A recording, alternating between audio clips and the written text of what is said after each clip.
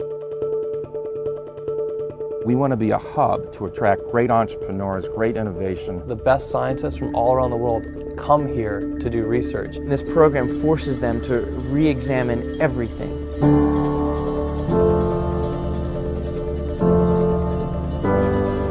I-Corps is a program where we bring 27 teams, or about 100 scientists, all to Michigan to send them through a program that really identifies the commercialization potential of their technology. This program really is intended to solve a very difficult problem, which is to go from science to a customer. What we do is we break down any business model into 9 elements, and you go through, and by talking to people, you validate that each of your assumptions in those blocks is true, and if it isn't true, what is true?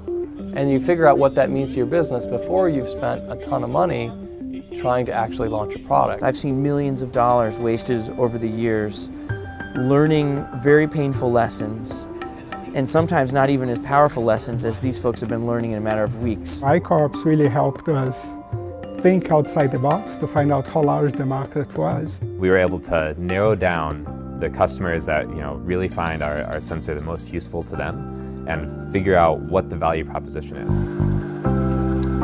You're seeing every single team has learned tremendously from that, getting out of the building, listening and reacting to that feedback. And this really does open their eyes in terms of what the market really needs and wants. And in some cases, we've actually seen the scientists kind of say, I'm actually going to shift my focus of my research a little bit because I really want my research to have a large impact on the world. It is a fairly disciplined, experiential process. So we aren't sitting in a room figuring out anything. We get out of the room and figure it out, which is where the answers are found.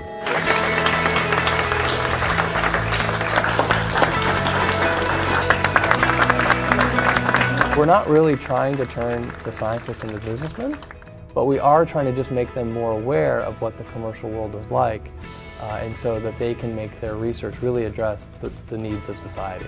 My real hope is that it becomes infectious, that they're kind of spreading this entrepreneurial disease around to make people a little bit more entrepreneurial in all their activities, whatever their research may be. I think Michigan has stepped up big time to show their leadership in global entrepreneurship by participating in this program.